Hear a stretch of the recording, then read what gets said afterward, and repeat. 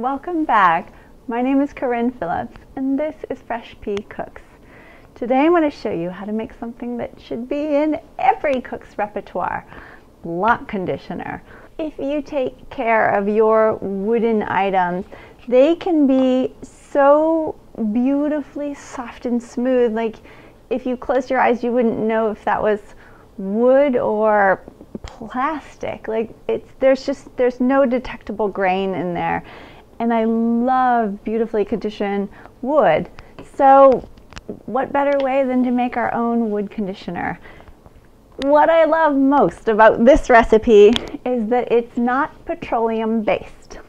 Any and every wood conditioner that I've ever seen commercially available is petroleum based. I don't eat petroleum. I don't want to eat petroleum. I don't want it on my spoons. This goes in our food. Petroleum is an oil that melts and then it melts into your food. I don't want to cut my vegetables on a board that's been seasoned with mineral oil, a petroleum-based oil. I did that for years because I just didn't know there was another alternative. What you're going to need for this recipe is beeswax, refined coconut oil, the stuff that doesn't have that coconut fragrance. And this you can find in most grocery stores and probably all health food stores. And orange oil. You don't need any fancy utensils for this. I just have a pot of simmering water with one of these 8-ounce canning, wide mouth canning jars. You want wide mouth because you want to be able to get in there. This is a really thick paste, so you want to be able to get in there and scoop it out. And this recipe fills one of these perfectly. If you want to make multiples for gifts, just double, triple, quadruple it, whatever your needs are. Okay, so I'm going to weigh out my ingredients. Now, I've made this several different times, and I've been messing around with the ratios. More beeswax will make it harder, stiffer, and you could even make it hard enough that you would make it into a bar and then rub it on your wood if that's the kind of application you're after. More coconut oil will give you a softer scrub that's kind of paste-like, where you can just take it and rub it with a rag onto your surface. Now, because I've made this recipe several different times and changed the proportions, I found kind of a sweet spot with the ratio between coconut oil and beeswax.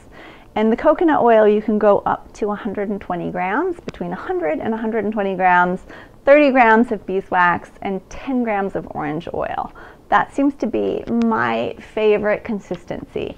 So I'm going to go ahead and do 110 grams of coconut oil and 30 grams of beeswax.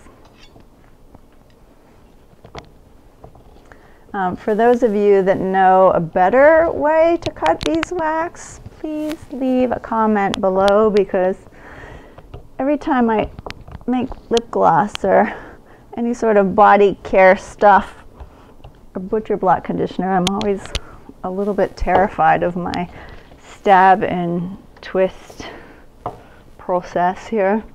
My jar and my water, they're just on low, so it's hot but not really simmering, it's just there.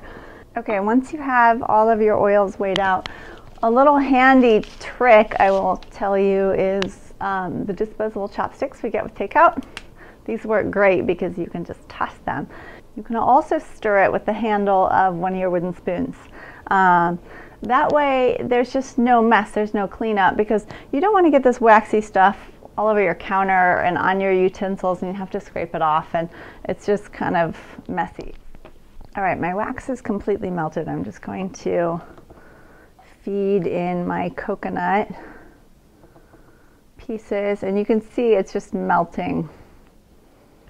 Not as fast as I'm putting it in, but melting really quickly. Oop.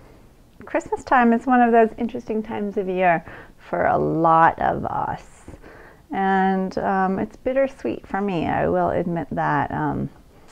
We have our fair share of family drama, and it makes me sad that we can't all be together and get along. And but it's also a really beautiful time to be, you know, inside, introspective, making gifts for people.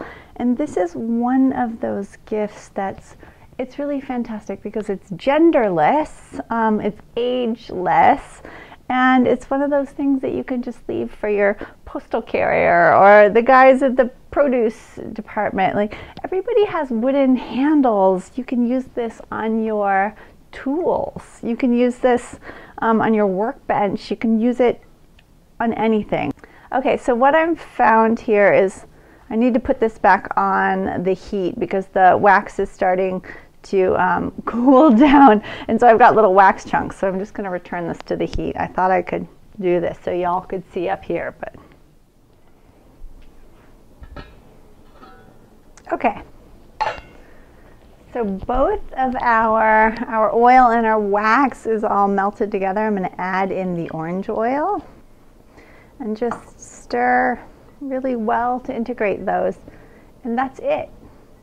When it dries, it will turn into this beautiful kind of white paste, and from there you just use it straight on your wood products. I'll show you how I use it on my my utensils.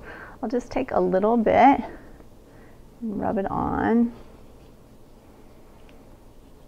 and because it's just beeswax and coconut and orange, you don't have to worry about getting it on the spoon part. Like, you can just eat it. I wouldn't, but you can. I guess I do in minute quantities. Okay, now to finish this up, all you do is just take a rag, like preferably a terry cloth cottony one. They work the best. And just give it a little bit of buffing. And you'll see how beautiful and shiny and wonderful they feel. Voila!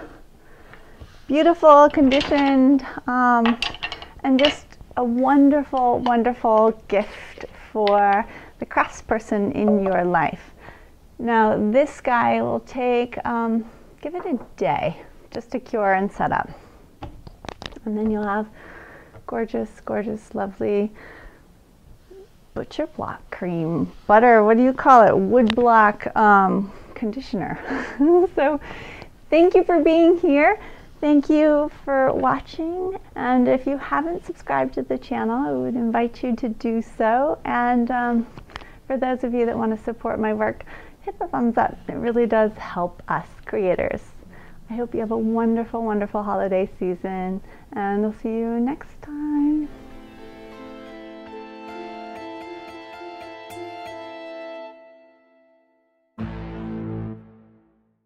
Now, wax will build up over time on furniture, so I don't use this every time. I will use, you know, an almond orange combo for my everyday, yeah, right, for my daily, my weekly, I should say, dusting.